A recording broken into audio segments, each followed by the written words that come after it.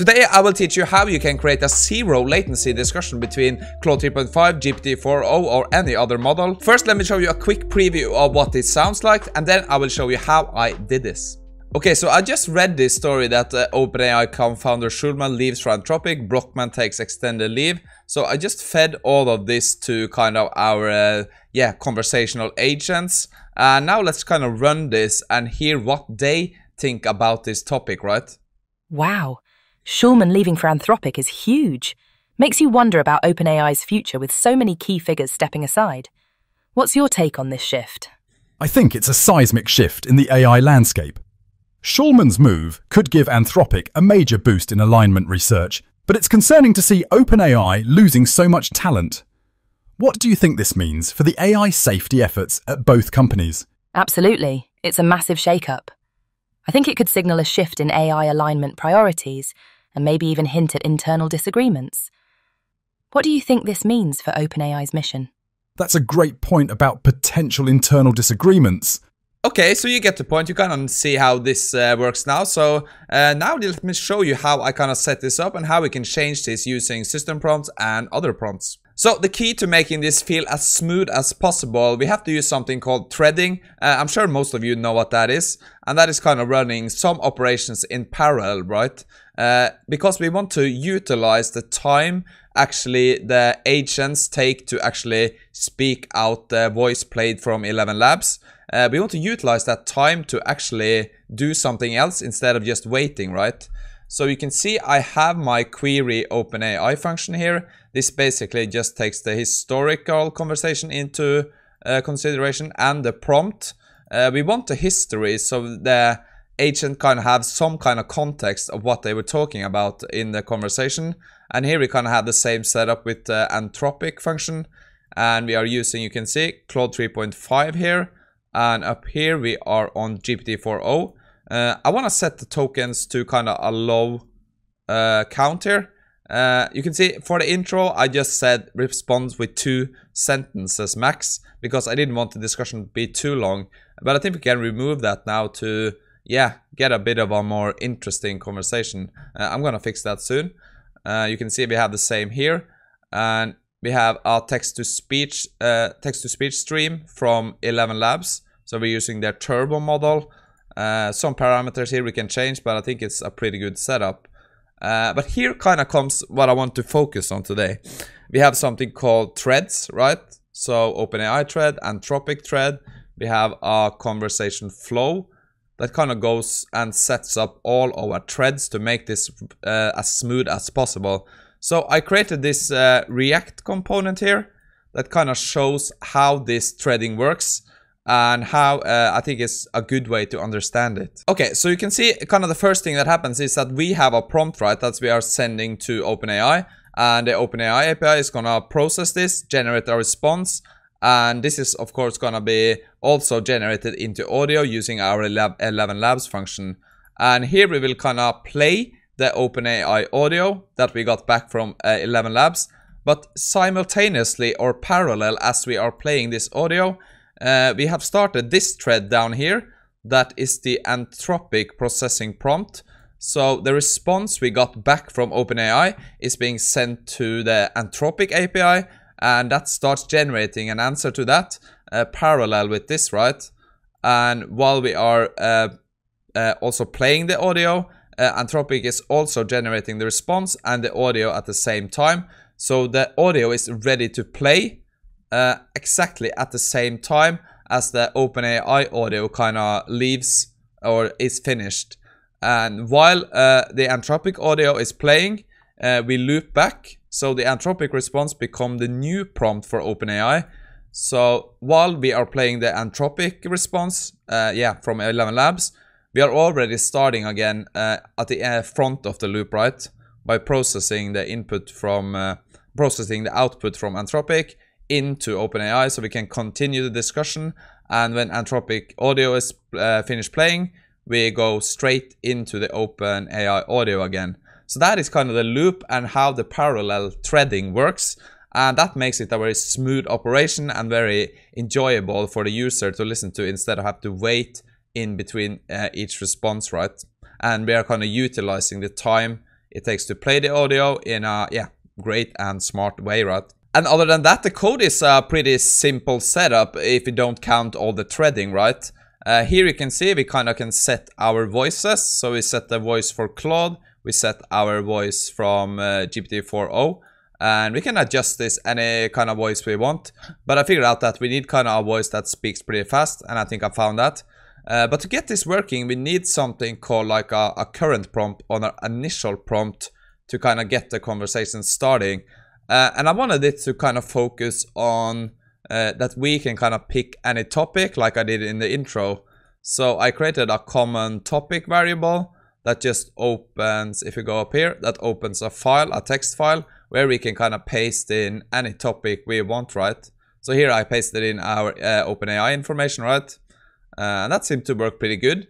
I have another topic lined up here. This is about American election, something about Trump, Kamala Harris, so we're gonna try that out too. We can also adjust our system roles. That is kind of important to build the characters we want in this discussion. So I'm gonna create a new system prompt here, and then we're gonna run and see if we try this on the American politics topic and see what kind of responses we get there. So yeah, just head over. Let me set that up, and then we can go try it again. So I just went in here, I changed the prompt to "You're an hardcore Democratic AI," and I changed this to "You're an hardcore Republican AI."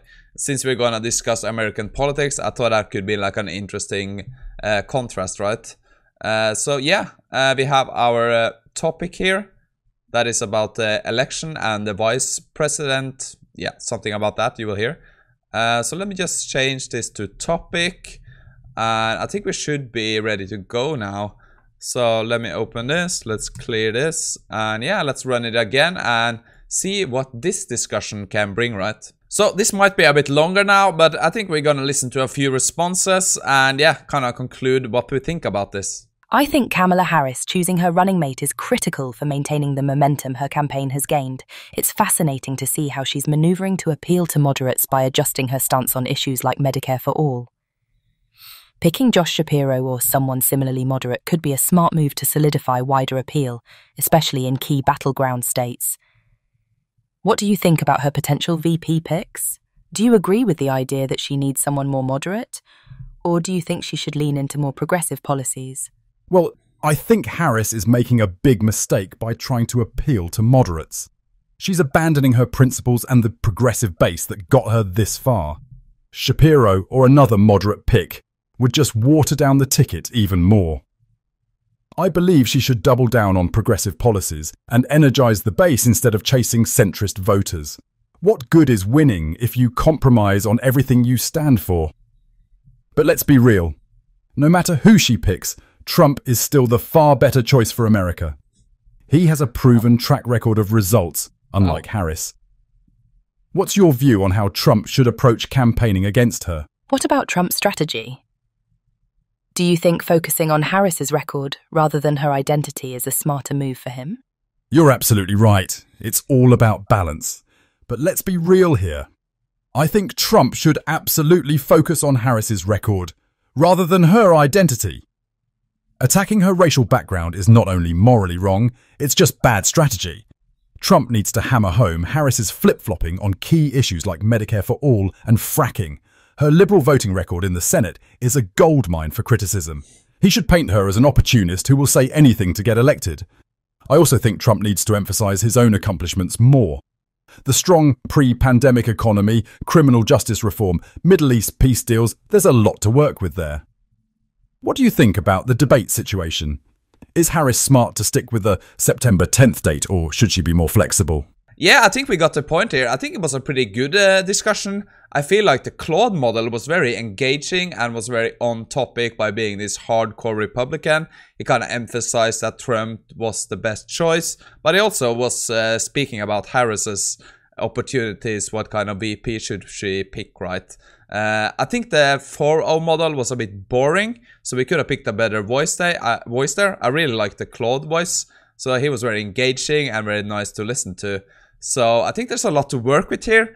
It's cool that we can take just a random topic and discuss it. So if we work more on the prompts, I think this could be quite interesting.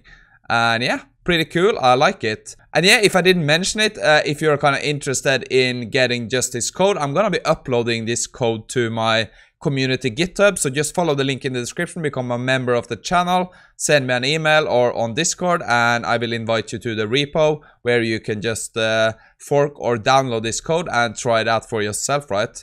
So yeah, I think it was pretty cool. So let's just make a quick conclusion on this. So if you think about the pricing, the only thing that's holding this back now is actually the voices, because it's so expensive if we compare it to the text generation.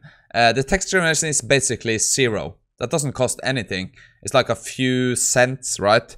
But the character or the voice is kind of expensive. So we have the creator, that's $22 a month for 2 hours of audio and 100,000 characters. So I actually spent 83,000 characters, so that's around $20. That's a lot, right? So we actually need the price of the voice to come down before I think this could be super interesting to kind of integrate to any website or something like that. It's just too expensive now.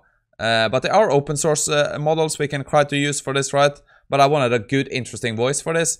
So it's going to be really interesting to see now if the GPT-4o voice comes available for, for the API. Then we can, if it's not too expensive, we can kind of try to start playing around with that. And that is going to take this to a whole nother level, right? So it is an interesting application for the future. And I really enjoyed playing around with this.